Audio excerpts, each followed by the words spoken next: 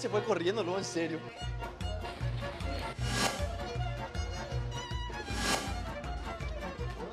¿Entró al baño el diputado? ¿Portillo? Sí. No. ¿Qué pasó? No, quédense acá, ustedes también tenemos que hablar con ustedes. Yo no tengo ningún problema en la fiesta, es un paso de algo. Dale. Diputado, ¿cómo está? Una preguntita nomás antes de entrar a la oficina, diputado. ¿Puede hacer una pregunta, diputado? No, no puede. ¿Por qué no puede responder el diputado?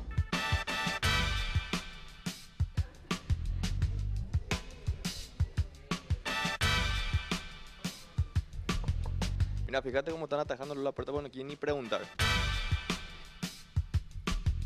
Y yo agitado, por supuesto, porque 3 pisos no dejo de venir corriendo.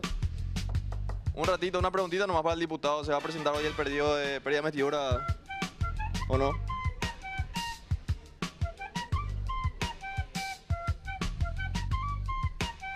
Yo estoy agitado todavía porque corrió Portillo. Desde el 3er piso que le encontramos, corrió hasta su puerta. ¿Qué te hizo, diputado? No, y pasé por frente a la oficina del colega para venir acá y bueno, están un poco alterados, ¿verdad? La gente cercana a él, ¿verdad? Hubo empujones. Se me agarrotea en la municipalidad y se me agarrotea en la cámara. Es que ni los simpáticos no son más simpáticos, ¿verdad? Está difícil, está difícil. Todos coincidimos en que hay que atender los pedidos de desafuero. Yo soy Ulises Quintana. Acá estoy, lo que ven soy. No tengo nada que ocultar, mis queridos colegas. Y es un poco incómodo, pero tenemos también la certeza que es el clamor ciudadano, hay que respetar, nosotros también venimos ahí, así que nos sentimos muy bien eso. Nosotros estamos haciendo como Jack el Destripador, ¿verdad? Uno a la vez. Porque no se puede hablar y no se puede embarullar porque justamente el caos, ¿qué es lo que genera? El caos genera justamente la posibilidad de que esto se chicanee, de que esto se superponga, de que se diga que supuestamente está todo muy confuso. Entonces lo que estamos haciendo nosotros es ordenadamente mantener una metodología. Entonces presentamos lo de Ubaña en su momento, perdimos, pero lo presentamos y eso también la gente tiene que entender que somos minoría. Presentamos el día de la fecha lo de Portillo y vamos a presentar, que no te quepa la menor duda, el tema de Tomás Eber Rivas, porque nosotros entendemos que en su caso particular justamente se replica un poco lo que pasó con el diputado Ibáñez, entonces cómo ser incoherente, ¿verdad? Hay que presentar únicamente.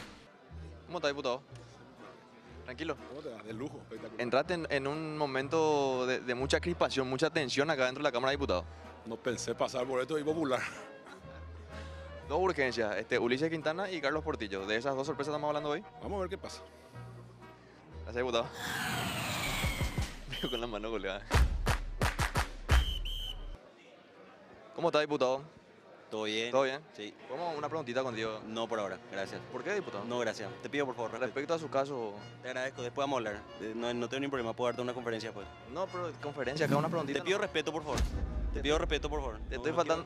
Voy a hablar después, no tengo ningún problema. ¿Cómo va tu caso judicial? Ningún problema, podemos hablar después. ¿En qué momento? Es más, me vi el programa lo de Santi, decirle. Es más, me vi el programa lo de Santi, decirle. No te vas a ir. Me voy a ir. No te vas a ir. Me voy a ir. No te vas a ir.